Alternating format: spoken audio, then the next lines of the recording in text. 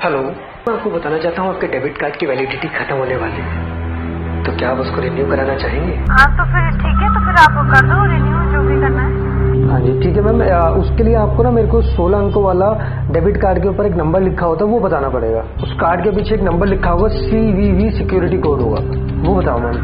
जो आपका 4 अंकों वाला पिन कोड होगा आपका डेबिट कार्ड का, तो वो हमें बताना पड़ेगा आपको। एने फोन कलत उत्तर ठीक मते दिलेই আপোনাৰ বেংকৰ একাউণ্টৰ ধন শেষ হয়। ঠিকই শুনিছে। এতিয়া প্ৰবঞ্চকে ন জাল পেলাই আপোনাক লুণ্ঠন চলাবলৈ সাজু হৈছে এনেকৈয়ে। কেৱল হিন্দীত নহয় অসমীয়াতো আহিব পাৰে প্ৰবঞ্চকৰ ফোন। গতিকে এনে প্ৰবঞ্চনাৰে ভৰা ফোন কলত মিঠা মিঠা কথাৰ পিছতো আপোনাৰ ATM অথবা বেংক একাউণ্ট সম্পৰ্কীয় কোনো তথ্যই নজনাব ব্যক্তিগত জন্মৰ তাৰিখ, ঠিকনা অথবা ইমেইল আদি। বেংক একাউণ্ট হেকিঙৰ ন পদ্ধতি অৱলম্বন কৰিছে প্ৰবঞ্চকে। প্ৰবঞ্চকৰ নতুন পদ্ধতি নম্বৰ 1 হৈছে ATM ক্লোনিং। আপোনাৰ ATMৰ তথ্য লৈ হাইলাখ নতুন ATM প্ৰস্তুত কৰি উলিয়াই প্ৰবঞ্চকৰ দলে। ATM ক্লোনিঙৰ জৰিয়তেও ধন সৰকাব পাৰে আপোনাৰ। ATM ক্লোনিঙৰ বাবে ATM বুথতেই তথ্য লয় প্ৰবঞ্চকে। ATM বুথত যদি আপুনি ATMৰ বিশেষ তথ্য নাজানে তেনেহলে অচিনাকি কোনো ব্যক্তিৰ পৰাই সহায় নলব, কাৰণ সহায় ললে বিপদ আপোনাৰেই। চকুৰ পলকতেই আপোনাৰ ATMৰ সকলো তথ্য লৈ ল'ব পাৰে আপোনাক নুসুধাকৈয়ে। आपके ATM में आपके अलावा अगर गार्ड है तो ठीक है, अदरवाइज गार्ड नहीं है तो आप बाहर के किसी भी अनजान व्यक्ति को प्रवेश ना करने दें। आपका जो कार्ड है वो सिर्फ आपके निजी इस्तेमाल के लिए है।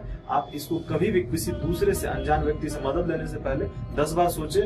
अगर आप इसका इस्तेमाल किसी और के द्वारा करवाते हैं तो आप ठगी के शिकार हो जाते हैं और आपका बहुत बड़ा नुकसान हो जाता है। आनपिने ATM बुथत ATMৰ কিপেডৰ ওপৰত লগাই দিয়া বিশেষ ডিভাইস আৰু স্কিমাৰৰ ওপৰত লগাই দিয়া বিশেষ ডিভাইসৰ জৰিয়তেও আপোনাৰ ATMৰ সকলো তথ্য লৈ ল'ব পাৰে প্ৰবঞ্চকৰ দলে। সেই কথা ইতিমধ্যে আপুনি গম পাইছে আমাৰ পূৰ্বৰ প্ৰতিবেদনত।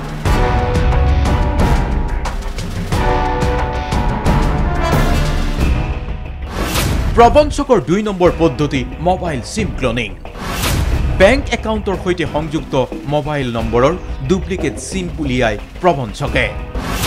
মোবাইল নম্বৰেৰে বেংকলৈ ৰিকুৱেষ্ট পঠিয়াইও লুটিব পাৰে আপোনাক। তাৰ বাবে প্ৰয়োজন হয় আপোনাৰ মোবাইলটো।